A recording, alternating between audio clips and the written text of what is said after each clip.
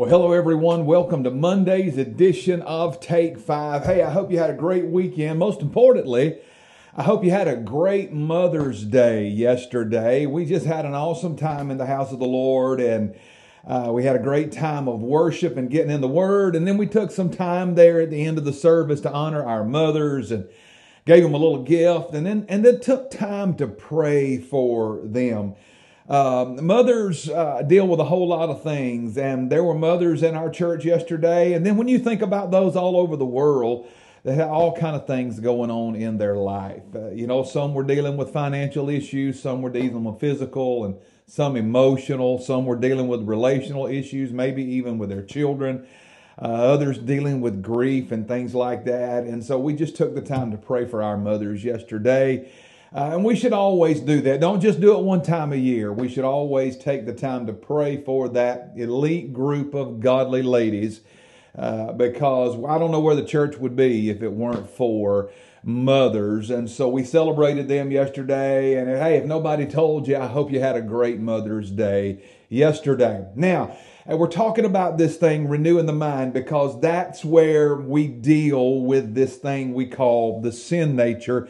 It's a battle that goes on in our mind, and every believer deals with that. I don't care who you are. I don't care how long you've been saved. If you just got saved today or you've been saved for 50 years, every believer has to deal with that sin nature, and we have to do it God's way. We can't do it our way. We can't do it the way the church has thought for years that we dealt with sin. You don't do that. You have to deal with it God's way. And that is, number one, recognize that Jesus paid the penalty for your sin. And number two, recognize that His resurrection from the tomb broke the power, broke the back of sin, and made it possible for you and I to live in victory over it, to this extent that Paul said in Romans chapter 6 that sin will not have dominion over us, so we do not have to yield ourselves to it. I want to read from Romans chapter 7 and chapter 8, a few verses. I may skip around a little bit for sake of time today. Here's what he said. Paul said this now, I have discovered this principle of life, that when I want to do what is right, I inevitably do what is wrong. I love God's law with all my heart, but there is another power within me that is at war with my mind. That's where it takes place at, right there. This power makes me a slave to the sin that is still within me. Oh, what a miserable person I am. Who will free me from this life that is dominated by sin and death? Notice what he said. Oh, what a miserable person I am.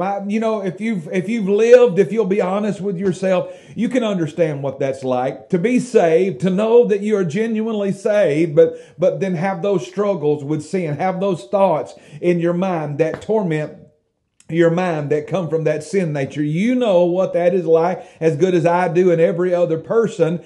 And at some point, we've got to begin to make progress and move forward in the direction that God intends us to, so we can live in the victory that He's provided for that. He tells us in chapter 8 that there's no condemnation to those that are in Christ, that don't walk after the flesh, but walk after the Spirit. In other words, He's telling us there, even though we're having those things and we have that genuine struggle, we don't need to be condemned. We don't need to feel guilty, because we know our sins are covered by Jesus Christ. Now, that is not a license to sin. That does not mean that we can just go out here freely do whatever we want to. He's talking to a group of people who are born again, but they are genuinely having that struggle in their mind. So he tells us this in Romans 8, verse 5 and 6. Those who are dominated by the sinful nature, think about sinful things. Those who are controlled by the Holy Spirit, think about things that please the Spirit. So letting your sinful nature control your mind leads to death, but letting the Spirit control your mind leads to life and peace. Now, there was a time in my life, I don't mind telling you, and it's been years ago, many years ago, that when I read that, I thought he was talking about two different people. I thought he was talking about, those that are dominated by the sin nature. That's those that are not saved. And those that are controlled by the Holy Spirit, that's those that are saved. You know, that's the opposite of that. And the fact is, it's not two different people. It's the same person. He's talking to believers. Believers can absolutely be dominated by that sin nature, and most are. And before we get through this week, if you'll hang out with me and don't turn me off right now and say, oh no, there's no way. If you'll hang out with me, you'll find out it is a fact that there are born again believers that can be dominated by that sin nature. I'll give you a real quick example. If you have ever given in to sin, if you've ever given in to temptation as a believer, and you knew the Holy Spirit was telling you don't do that, or you knew that you had read the word that says don't do that, and if you have ever given into it and done it anyway, then at that moment you were dominated by sin. That's what that means. So he tells us here that if we're dominated by the sinful nature, that's because that's where our focus is. We're thinking on those terms. We're thinking about those things. But if we're controlled by the Holy Spirit, then our thinking is different. We're thinking about things that please God. We're following the lines of the Word. And so letting your sinful nature control your mind leads to death. But here's what we're after. Letting the Spirit control your mind leads to life and peace. That's what we want. I don't want to be saved and bound. I don't want to be saved and miserable. I don't want to be saved and addicted. I don't want to be saved and habitually caught up in sin. I don't want to be that. I want to be saved and free and know what it is to have that freedom where Jesus said, he that the Son sets free is free indeed. That's what I absolutely want to know. I want to know what it is to be saved and to be free and to walk in that kind of peace. Now, everything that we've read points to the mind. That's the issue. There's the problem. So last week we read Romans 12:2 that said, don't be conformed to the world, but be transformed by the renewing of your mind that you may prove what is that good, acceptable, and perfect will of God. Now, when you say that, don't be conformed to the world, that means don't take the image of. And for years in the church, and especially if you were raised like I was, you thought worldliness was the way you looked, the way you dressed, whether or not you had a TV in the house or you played sports or, you did certain things like that. We called all that worldliness.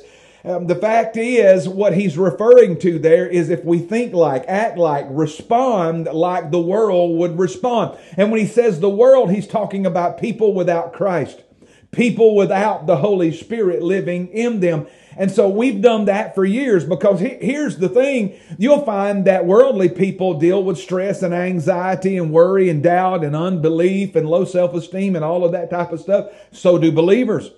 So when we think along those lines and when we respond like that and when we deal with doubt and unbelief and negativity and low self-esteem and all of that stuff and sin, let's don't forget that. When we deal with all of that, then that's what we're doing. We're conforming to the world. We're acting like the world. And he said, we do not need to act like the world. We need to be transformed by the renewing of our mind. So this week we're going to talk more about this thing called the renewal of the mind. We're going to learn just how powerful the mind can be, and we are going to see that we can walk in the victory that Jesus provided for us at Calvary and outside that empty tomb. Well, hey, I've got to get out of here. It's been good being with you today.